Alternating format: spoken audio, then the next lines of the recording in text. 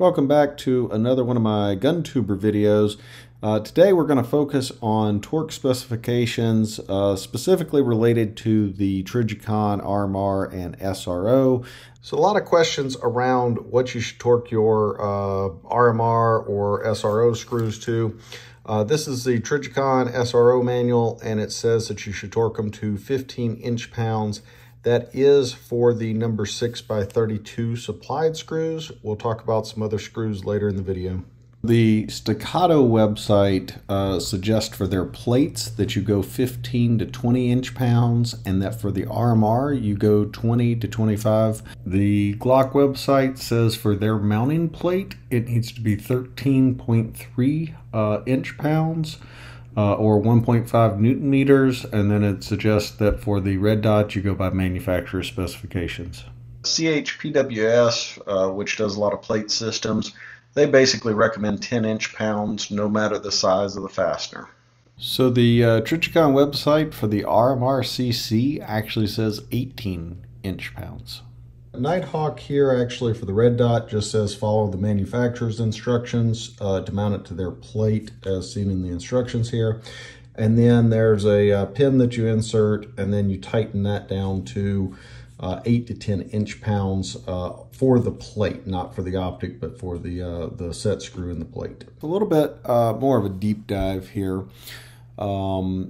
Obviously, the grade of the bolts matter greatly. The grade 8, you know, it's almost double of like a grade 5 or something like that. Lubrication also matters. That's this K factor here, is whether it's dry or lubricated. You'll see it here in these columns on the torque specs. With something that has a lubrication applied, not heavy lube, but just lubrication, it's going to be like this 15 cofactor. It's almost, you know, 40% less, 30-40% less than a higher on a dry bolt, a higher cofactor. And so, you know, even Loctite adds a lubricant if you're using a you know, a wet Loctite. The ones on the standard RMR screws are not, and so they actually increase this K factor a little bit because they cause it to bind up because it's a dry Loctite, like a rock set type of thing. But you can see here for, you know, most of the screws we're talking about for the RMR, it's either a 4x40 or a 6x32. A lot of guns that I run are the 4x40. You can see that it's in that range of like a 10 to a 14. The 6x32, which is what came with the RMR that I think the Glocks use primarily, you know, it's closer to that 20 to 25 that Staccato recommended, being that I think they use the bigger bolts. If you run into, I think CHPWS, I can't remember what it stands for, but they're using a metric. I think they actually use like an M3 bolt. They may be using a higher grade bolt than that. So, you know, they're recommending 10, but again, they're using like a metric number 3 or 3 millimeter. They recommended 10. This is a little bit lower, even in that dry spec, and a 4 millimeter, you can go upwards of probably 15 to 20, but somewhere in that general range. And like I said, this just kind of explains this K factor and dry versus lubricated, the additional coefficient of friction, etc. So you need a little bit more torque. You know, I personally do use the CDI torque driver to tighten all of my bolts down. Sometimes I use Loctite if I really have a gun that I'm expecting to, you know, use a lot and the optic to be on there. I have had a few plates come loose over time. It's very rarely that if I torque it, it comes loose.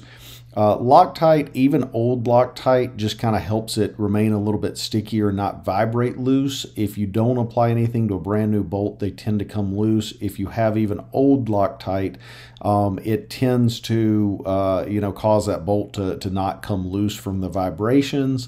So vibration's a big factor on guns, and one of the reasons it loosens. Again, I don't have as much of a problem since I got that torque driver and I actually torque things to spec. Previously, when I was using Allen keys, I did. The other thing, I've got both metric and Torx and the SAE hex wrenches. That makes a big difference in not stripping out the heads, right? Because there's two factors to be concerned about. One is over tightening or putting on so much Loctite that the threads get stripped, and especially going from the plate to the gun, you don't want to strip out your slide. That's important. Even if you strip out the head of it, right? If the threads are still good, then you're going to be in good shape. You can always replace the screws or the plate or whatever. But if you strip out the ones going into the actual slide, then you're going to have to go up a size, make the hole bigger, etc. That can run into issues with things like your ejector or extractor if it doesn't have enough space for it. So you don't want to over tighten things, right? You know, under tightening it and having it come loose, or not applying Loctite, having it come loose, is frustrating. Stripping off the Torx or using maybe a metric size, you know, hex or Allen when you're supposed to be using an SAE and not having it fit quite right, and stripping that out, you can get those things out. There's, you know, bolt extractors they'll rip those things out pretty easily. What you don't want to do is over tighten it and strip the actual metal out of the threads. So that's why I went to the torque wrench, is that it's just safer. And again, I have less problems, but I do generally apply some Loctite. It just helps with the vibrations and stuff. And then I torque them down. Again, most of my guns, I generally torque to about 15. Again, if I know it's the bigger number 6 screw, I might go up to 20. Rarely do I go to 25. I haven't had any problems out of 20. Like I said, some of these smaller screws, maybe you should go a little less. And some even recommend 10. Usually, like I said, I'll go, you know, generally 15, unless it's like a really small screw, like a M3. I'd go 10 on an M3. Everything else I go 15 or 20. And I've got all the manufacturer recommendations as well. And like I said, I've had issues in the past when I didn't have the torque driver and stuff. Since I've had the torque driver and I use Loctite, don't have much issue. I also do not use, I can't remember what Loctite I use, but I don't use something that I can't get out where it locks up really well. I use like I can't remember if it's the blue or the red or what it is, but it's a really mild Loctite. Don't have a problem getting my screws back out whenever I want to change optics and things of that nature. So I use this CDI, which is a sub-company of Snap-on. This particular torque driver is a 5 to 40 inch-pounds. They sell one in inch ounces. You do not want inch ounces. And it's the standard, you know, quarter drive hex socket, torque screwdriver. Sometimes it's referred. You can also use fix-it sticks, and there's other products that have fixed ranges. They sell fixed ranges. I like this variable one. But great product, and anything that has it is pretty good that you can get a reliable reading off of.